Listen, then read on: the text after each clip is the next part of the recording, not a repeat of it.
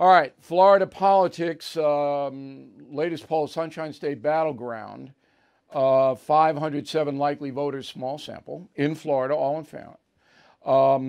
Trump's got 53%. DeSantis 33, governor of the state. Pence 2, Nikki Haley 2, Tim Scott 2. All right, so why am I giving you this poll? Because I don't think the polls matter much until August. Because there was a poll last week, Victory Insights poll, that had DeSantis 38, Trump 38. I did not put any credibility in that. And I told my staff, wait until the next poll comes out. So now we have a battleground state poll, which is a legitimate poll, 53 to 33. Trump beats DeSantis. This one, Victory Insights. So we investigated Victory Insights. It's not a polling place. It's a marketing research service. So you got to be very, very careful here about the data and the stats and all that. Once August hits and the debates, which Donald Trump says he's not going to participate in, and he'd be a fool to participate in it now, with all of these Republicans, including Chris Christie, coming, and Christie's only in it to bash Trump. He can't possibly win. It's the only reason he's running.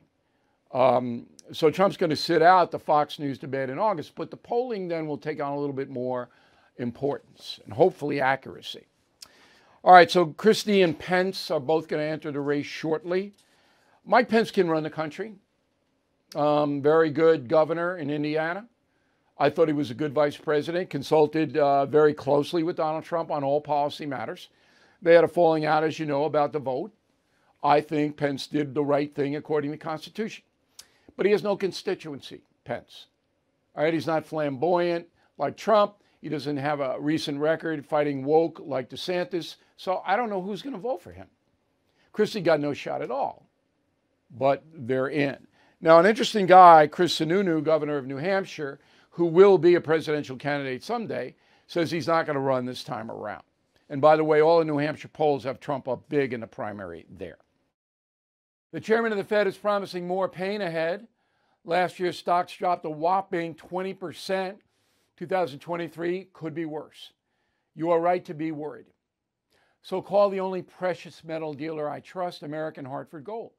They will show you how to protect your savings and retirement accounts by diversifying your portfolio with physical gold and silver.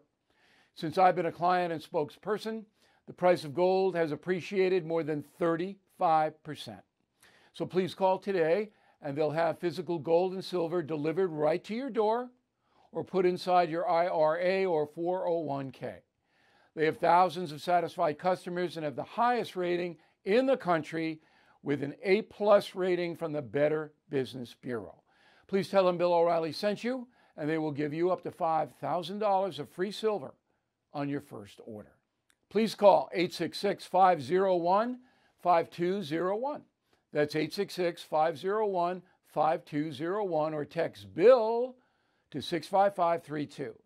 Again, that's 866-501-5201 or text BILL to 65532. Thank you for watching the No Spin News. To watch the full episode anytime on BillO'Reilly.com, please sign up to become a premium or concierge member. Visit BillO'Reilly.com to sign up and start watching today.